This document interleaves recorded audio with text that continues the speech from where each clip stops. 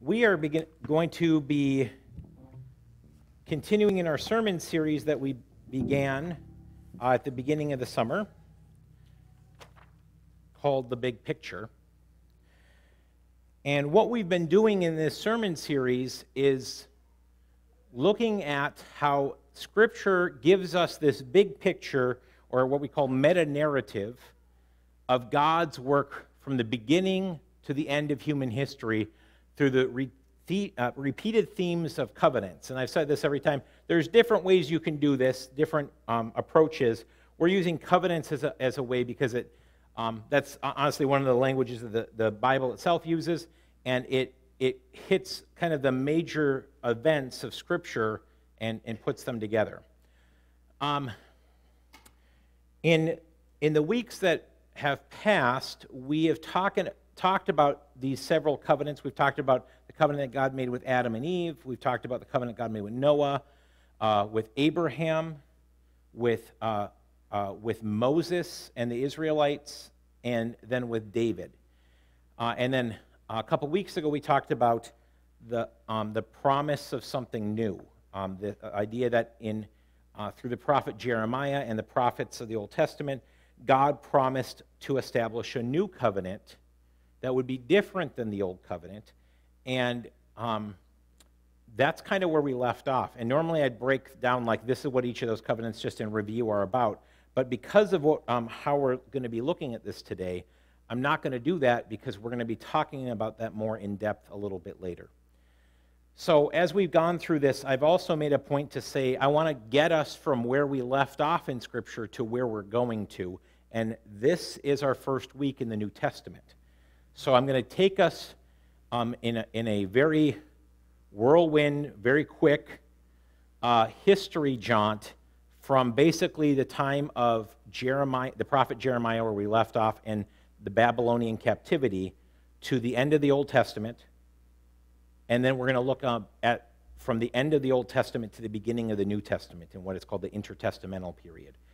And I want us to see how all the pieces of Scripture and pieces of history are falling into place, getting us to Jesus. So we're going to pray, and then we're going to dive into this, God's Word for us today. Heavenly Father, we praise you and thank you that you are a God who makes and keeps his promises. Lord, we need you to show us how Jesus fulfills those promises, how all of your promises are yes and amen in Jesus. Open your word to us today. Speak to us through your Spirit. We ask all this in Jesus' name. Amen. Now, to remind you, the last thing we talked about was the Babylonian captivity. That is, when the Babylonian Empire came in, swooped down as an act of judgment from God, that God spoke through the prophets and warned the Israelites this is going to happen, and a bunch of Israel was carried away into captivity into Babylon. That took place, Jeremiah was prophesying 600-ish BC, more or less. So the Babylonian Empire actually fell to the Persian king Cyrus, and that Persian king, this was prophesied by God as well, by the way, he allowed Israelites to return to the land in about 538 BC. And some of them did, while others stayed dispersed throughout the ancient Near East. A&E, by the way, if you read that in biblical literature or things about the Bible or history, A&E is ancient Near East. That would be the regions surrounding the Mediterranean Sea. So that would be southern Europe, the western part of, well, basically all of the Middle East and North Africa. And the Middle East would also include the areas of modern-day Iran and Iraq, which was Babylon, Persia, the Assyrian Empire. That was all in that region.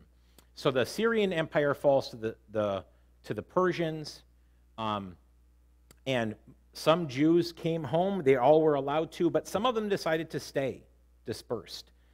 This is known as the diaspora. This was still going on in Jesus' day and continues to this day, that Jews were spread all throughout the world. And God actually kind of said that was part of his plan. Then after that, Ezra, who's a priest, my son Ezra's here, but he's downstairs, so he's not hearing this. He'd be like, Ezra, that's me. He led the rebuilding of the temple starting around 515 BC. There are questions about where these dates land. I'm giving you a rough estimate here. And then the events of the book of Esther take place around 479 BC. And then Nehemiah leads the rebuilding of the walls of Jerusalem in 444 BC. So kind of that's a big, we're jumping decades here.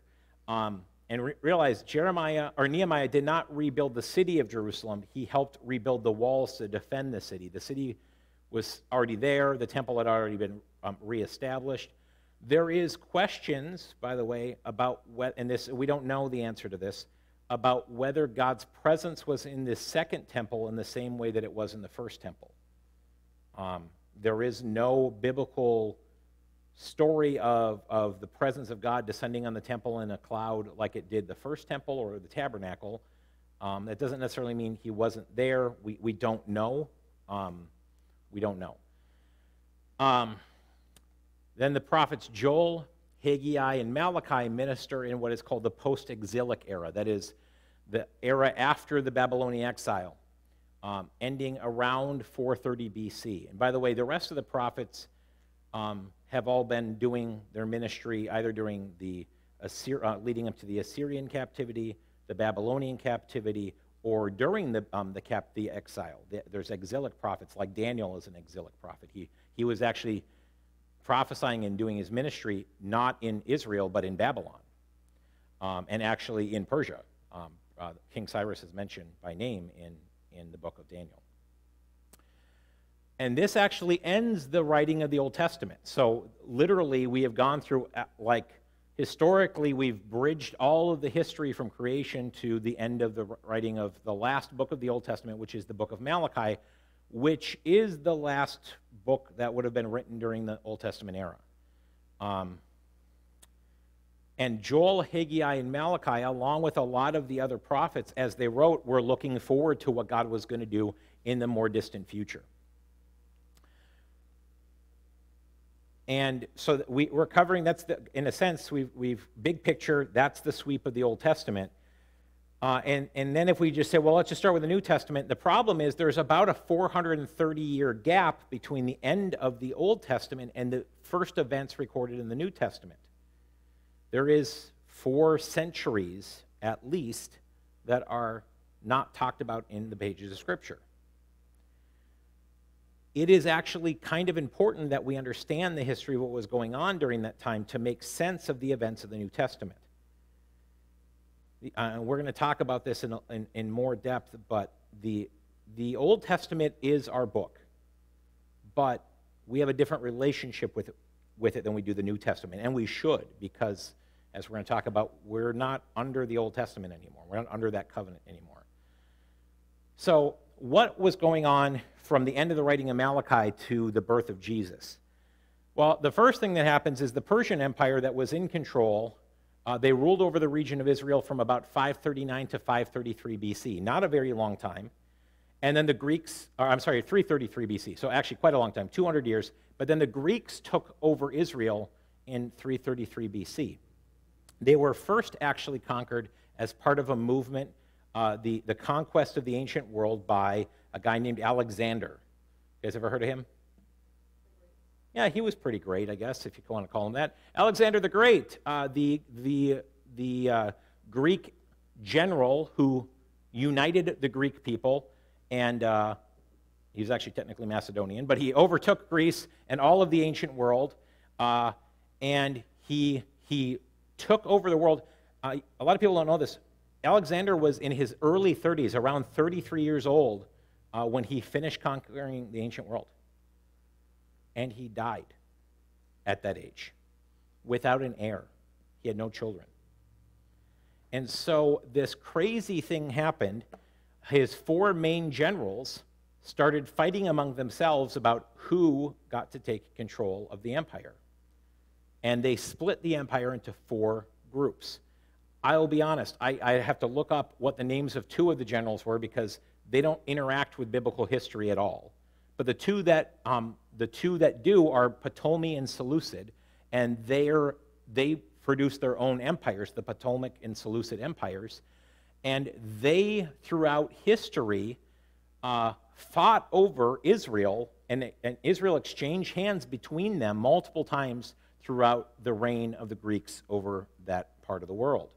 When we hear names like Cleopatra, like there's lots of Cleopatras, but the one that we know of, like Mark Antony and Cleopatra, she was a Ptolemy.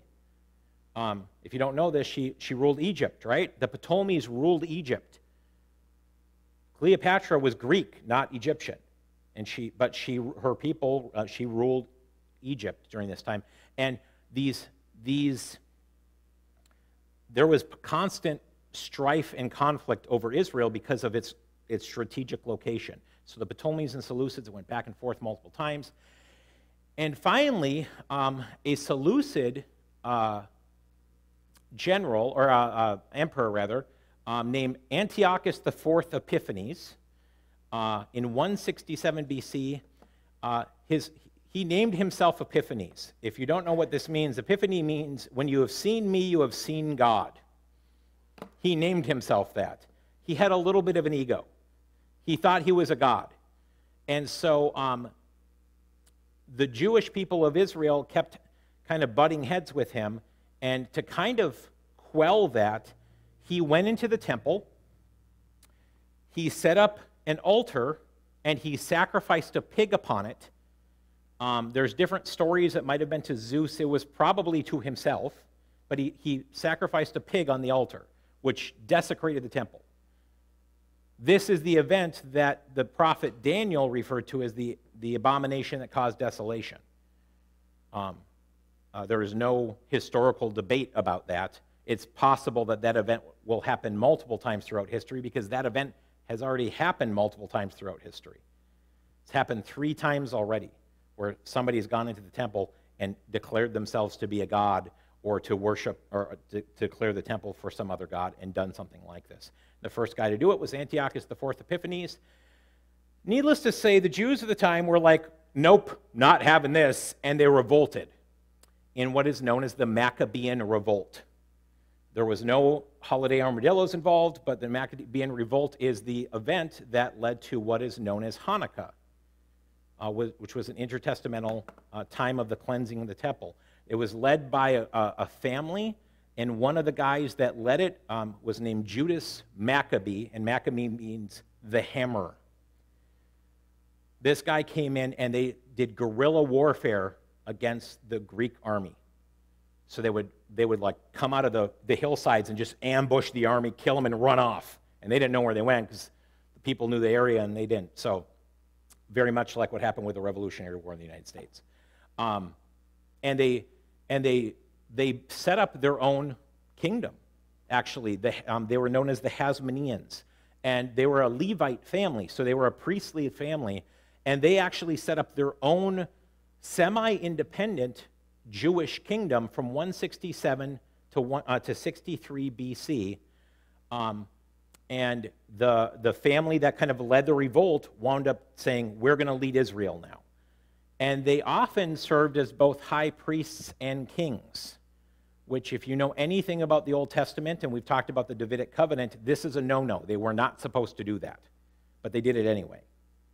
And there was a lot of strife and a lot of killing of one another. It was not a great time, but they were a semi-independent Jewish state during that time. So you'd be like, who cares? This isn't New Testament stuff. It is, actually. This stuff is still going on in the time of the writing of the New Testament. The Sadducees and the Pharisees movements come out of this time period. Not only that, but actually in John, it talks about how Jesus in John chapter 10 goes up and talks about, I am the light of the world during the Feast of Dedication. The Feast of Dedication is Hanukkah. It is this feast that happened during this time. All of this is the backdrop to the writing of the New Testament.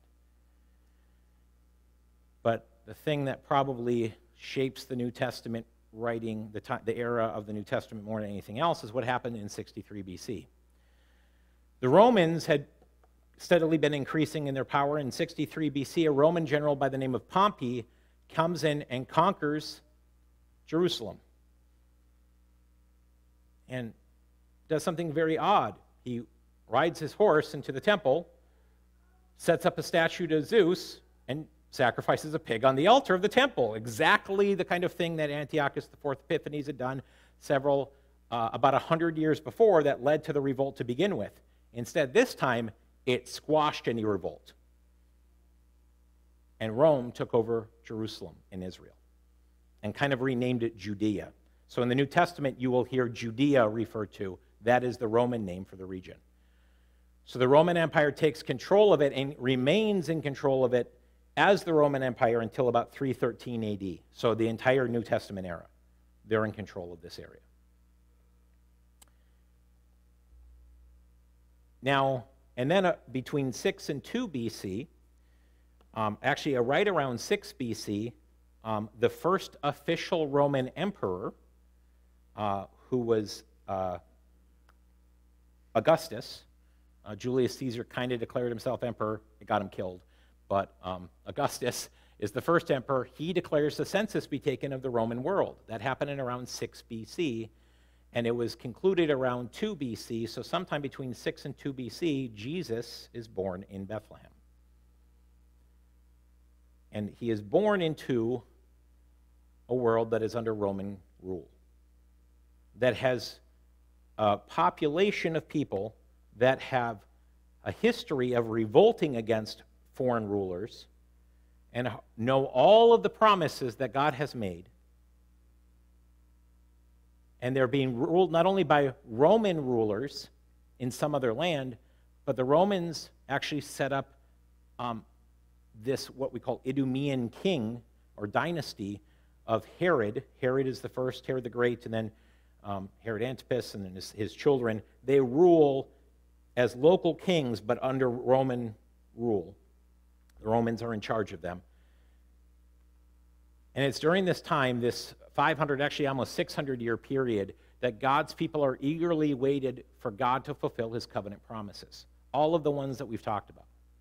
They're saying, surely God is going to do everything that he's promised, including restore Israel. If you read the Gospels and you don't have this backdrop of this is what was going on, there's a lot of things that don't make a lot of sense. Why doesn't Jesus just come out and say, I'm the Messiah, the one you've been waiting for? Because they would have been like, great, kill the Romans.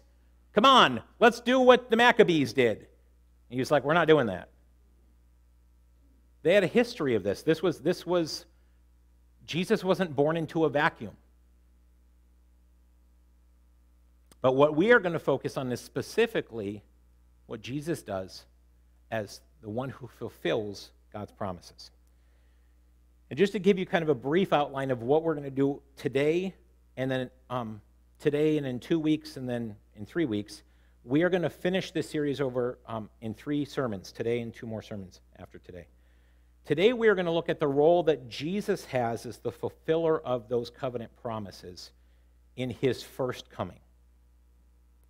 Next, in 2 weeks from today, we are going to look at the church's role as that covenant community that he establishes. And what is our role in the covenant now? And then we're going to look at how all the covenants will find their ultimate fulfillment in Christ's return in a few weeks. And in that process, we're going to cover the whole New Testament.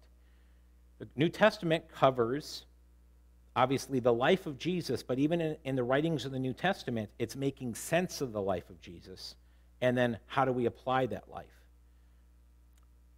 So we are going to start by talking about how in the person and work of Jesus, we see all of God's covenantal promises find their fulfillment. And what we mean by fulfillment here is when God says he would do something, Jesus came to do it. And sometimes fulfillment means I did what God said, that's done now. And other times it was, I am doing what God said he would do, and that's going to continue. But I'm the one that it's going to get done through. And so we're going to look at each of the covenants we've talked about thus far and see how Jesus is the fulfillment of that, starting with God's promise to Adam. Now, Adam, remember, the promise that God made to Adam and Eve was that an offspring of Eve will defeat the power of the serpent, of the devil, of evil, of sin. Since this is how the author, by the way, we're going to look at the book of Hebrews a lot today because the author of Hebrews is very concerned with covenant. And so he keeps saying, let's look at the covenants and how Jesus is that fulfillment of them. This is what the author of Hebrews says. Since the children have flesh and blood, he too, that is Jesus, shared in their humanity so that by his death he might break the power of him who holds the power of death, that is the devil, and free those who all their lives were held in slavery by their fear of death. Jesus came to defeat the devil, the serpent. But not only does he do that, he does something greater than that. Jesus actually takes the place of Adam by defeating sin and death and replacing it with righteousness and life. The New Testament authors refer to Jesus in multiple ways, especially Paul, but it's more than just in Paul, as a second or sometimes the last Adam. Paul says it this way in Romans chapter 5. He says, "For just as through the disobedience of the one man, that is Adam, the many were made sinners," all of humanity, "so also through the obedience of the one man, that is Jesus, the many will be made righteous.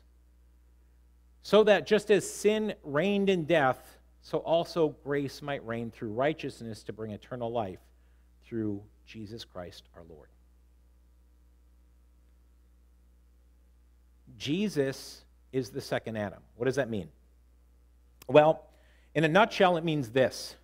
God created Adam to be a perfect being that would perfectly obey. He represented all of humanity, and he failed to obey. Jesus, the God-man, comes and as a perfect human, without sin, succeeds where Adam failed. Think of how many times in the New Testament the expression born again or born anew or born from above or something of that variation comes about. What does it mean? It means that we experience this regeneration through when we trust in the person and the work of Jesus. We experience this regeneration and our identity changes. We go from being a child of Adam, a child of sin and disobedience, to a child of God. And no longer are we defined by that sin and disobedience, but instead we're defined by the obedience of Jesus, by the righteousness of Christ. We have been adopted into God's family.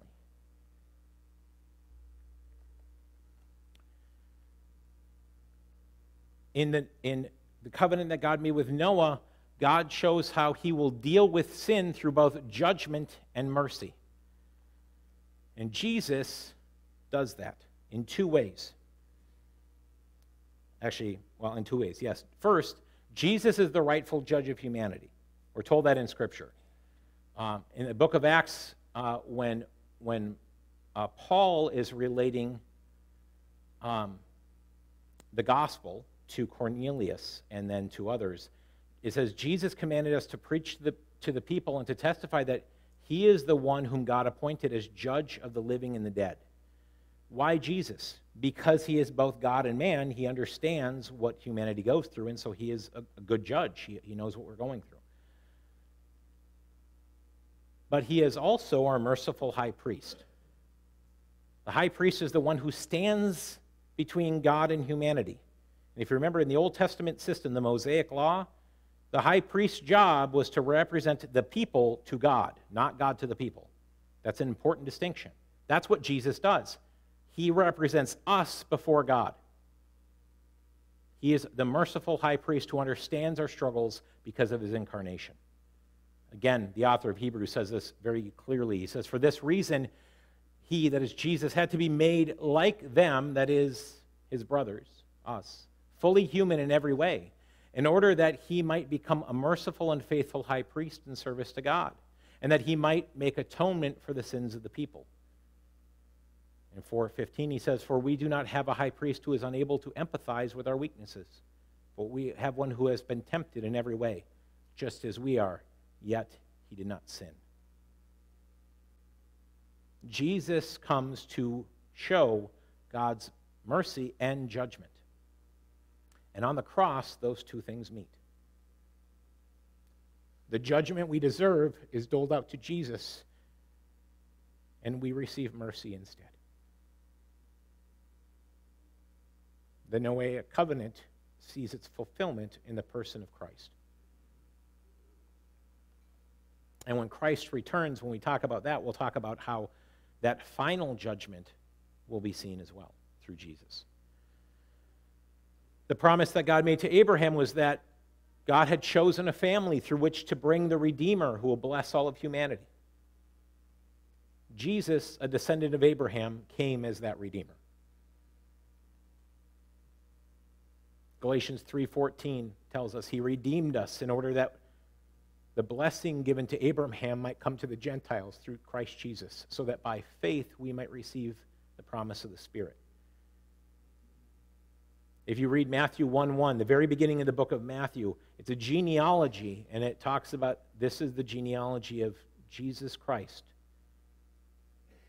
the son of David, the son of Abraham, the son of Adam, the son of God. He is the son of Abraham.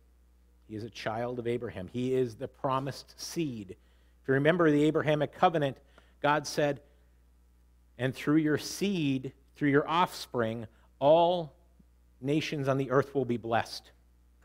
The word seed there is singular. Through one person who will come from your line, all nations, and the word nation in the New Testament is the word Gentile. It is the same word.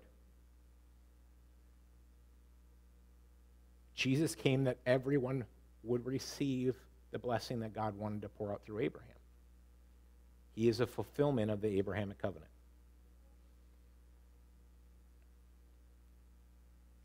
And this is where it gets a little more complicated. Because thus far, all of the covenants we've talked about, the Adamic covenant still has effect, still going on. The Noahic covenant still going on. The Abrahamic covenant still going on. And then we come to the covenant that God made with Moses. God specifies that a people to bring his blessing through and gives them the job of representing him. Jesus comes as that perfect representative of God. He is, to use the Old Testament language, he is the perfect Israel. He is everything that Israel was meant to be.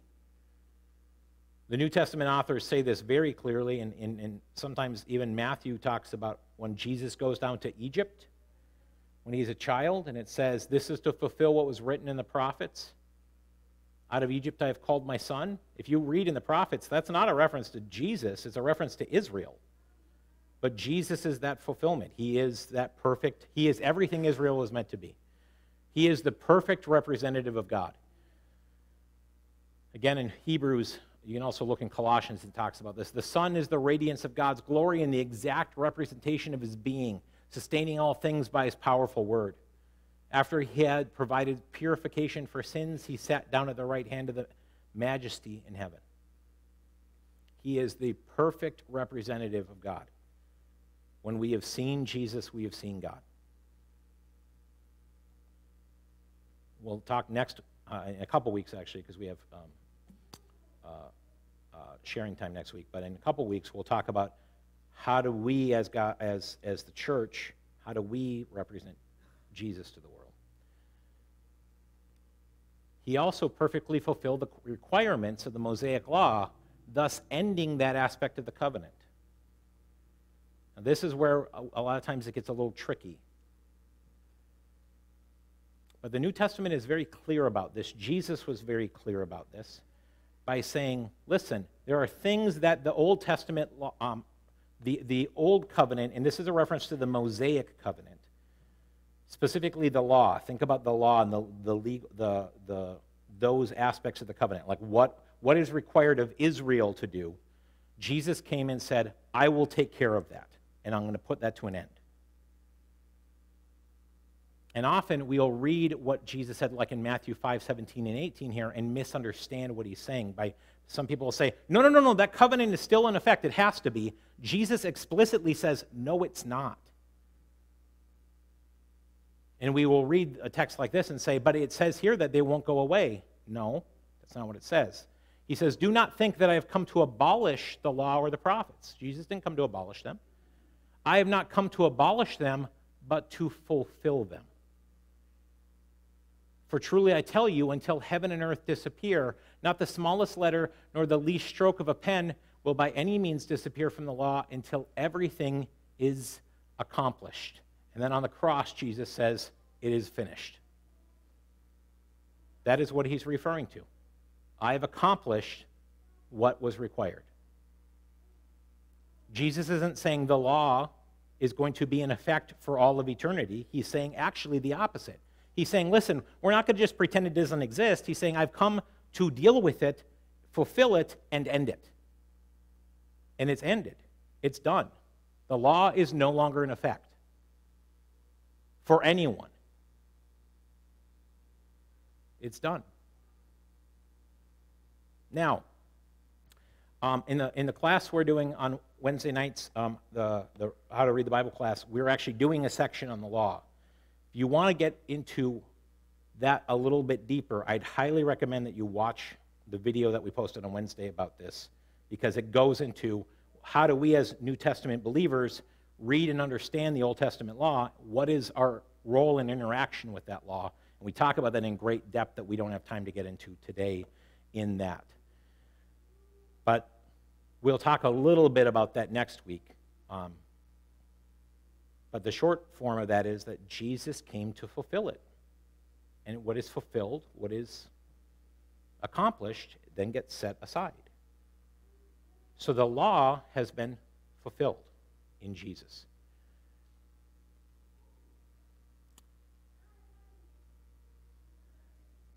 Then we come to David.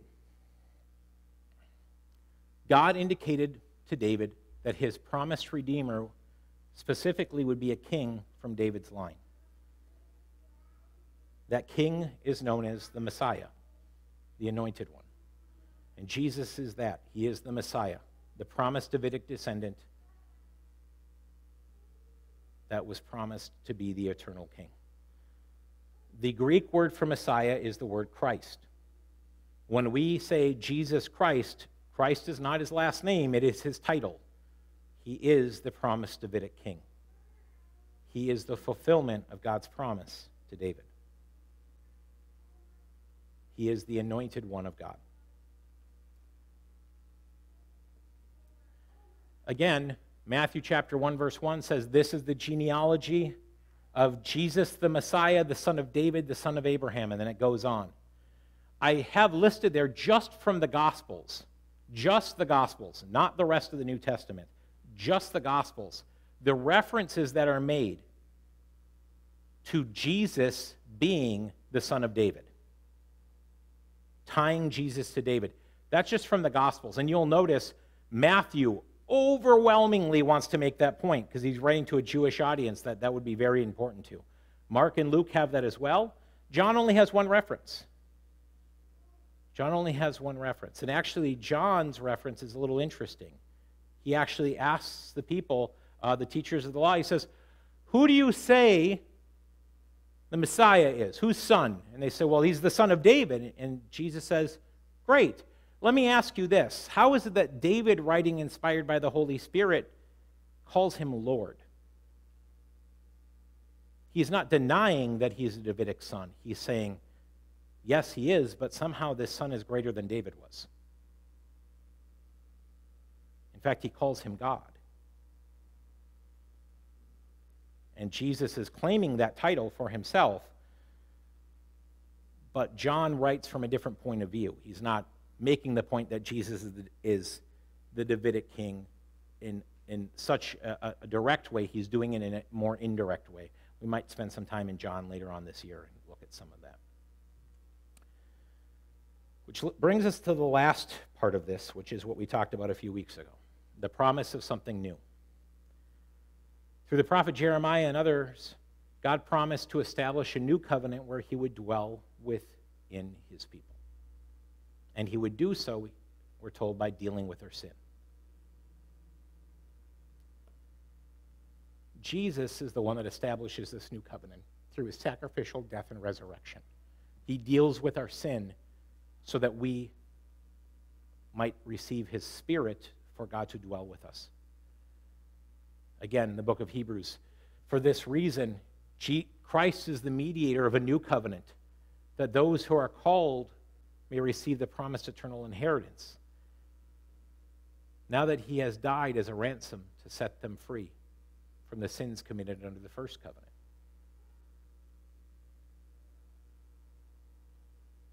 In the Gospel of Luke, when Jesus is having his last meal with his disciples,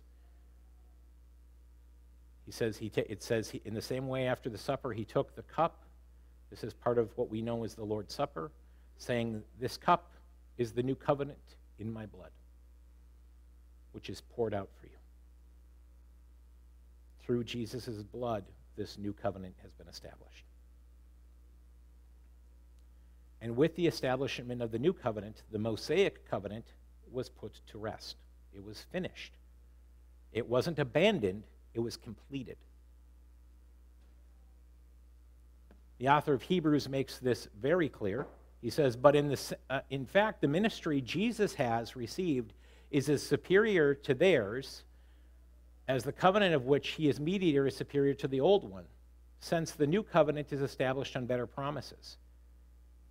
Now you might say, whoa, wait a second. Aren't the promises in the Old Testament good? Like, did God mess them up? No, the old promises were great, but there was an aspect of the old promise that relied on the faithfulness of the people. The new covenant does not rely on the faithfulness of the people, but only on the faithfulness of Jesus as both God and man. He upholds both parts of the covenant. But God found fault with the people and said, the days are coming, declares the Lord, when I will make a new covenant with the people of Israel, with the people of Judah. That's a direct quote from Jeremiah. By calling this covenant new, he has made the first one obsolete. And what is obsolete and outdated will soon disappear. He's not saying that there was anything broken with the first covenant except for one of the parties, the people. And so God said, I will send my son as a human to uphold your end of the deal. And now that covenant is fulfilled, and I'm going to establish a new covenant.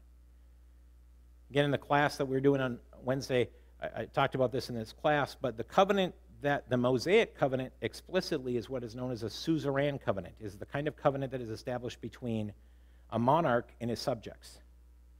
The subjects kept failing, so Jesus said, I'll fulfill that. I'll take on their role, and I'll fulfill that. The new covenant is not a suzerain covenant.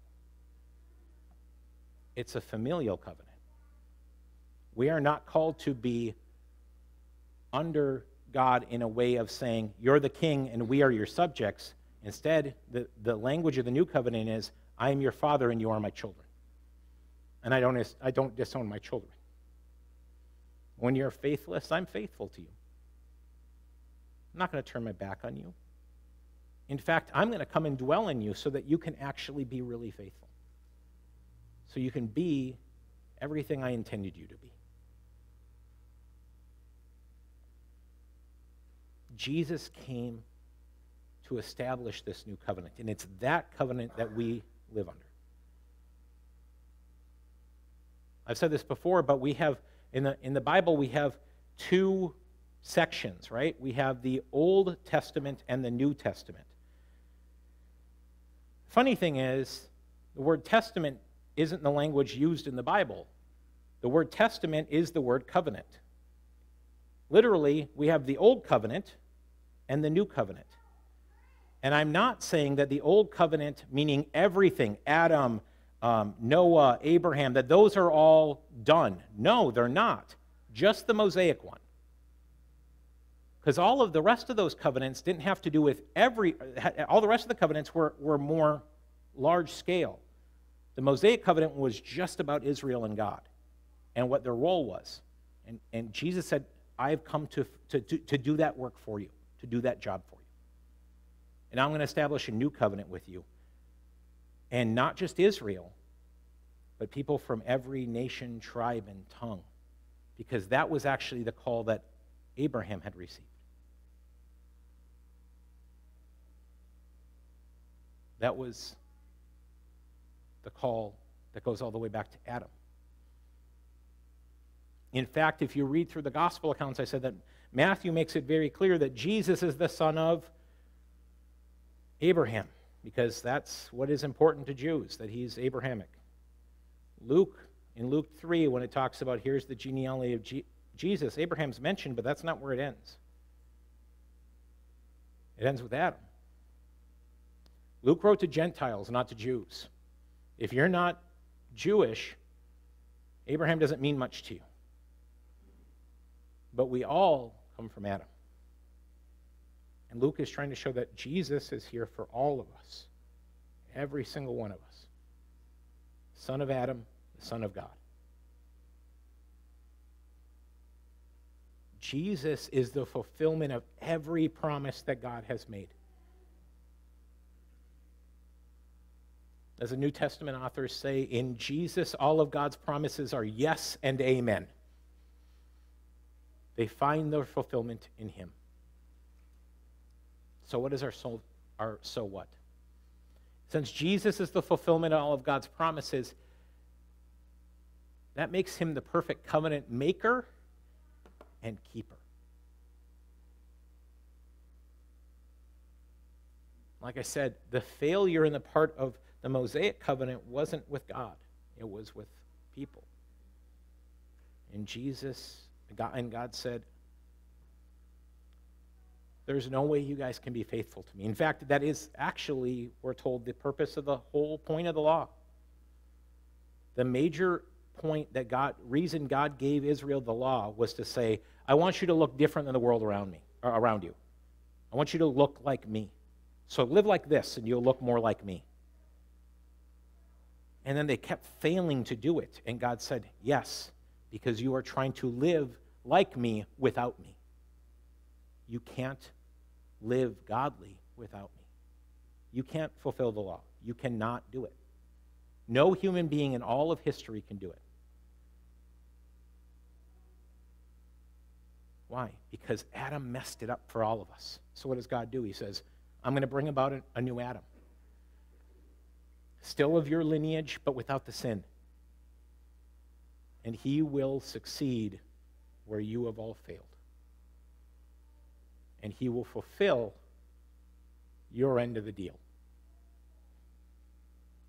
And now that that's done, now you're adopted into the family of God as children, as heirs. Heirs of God and co-heirs with Christ. We are now the family of God. That is the New Testament language. We are God's children.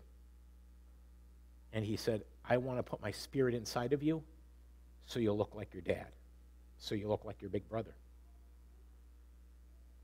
And because Jesus is the one who made that promise, and he has shown himself faithful, the one who has began this good work in us will see it to completion. Why? Because every time he said he would do something, he's done it. And the things that he has promised that haven't come to completion, well, we're going to get to that, because Scripture tells us that Jesus will do those things too. So even when we talk about what is the role of the church in all of this, what do we do? How are we part of this covenant? How do we represent God to the world? Even as we do that, we are told we only can do that how? Through the power of the Holy Spirit, of God with us, Emmanuel, dwelling within us. We can't be God's covenant people without God's indwelling spirit. Why? Because They couldn't do it before. We can't do it now. So the question is, do we trust him to be all that God has promised? And are we telling others of our faithful God and inviting them into this family? We'll talk about this more in the weeks to come. What is our role in this? This is our meditation verse for today. It's Galatians 4 through 5. Dick, I'm going to ask Dick to come up. He's going to lead us in a time of prayer. It says, but when the set time had fully come, God sent his Son, born of a woman, born under the law, to redeem those under the law, that we might receive adoption to sonship. Born of a woman, Adam, Adamic covenant. Born under the law, Mosaic covenant. Why? So that we might become sons and daughters, adopted.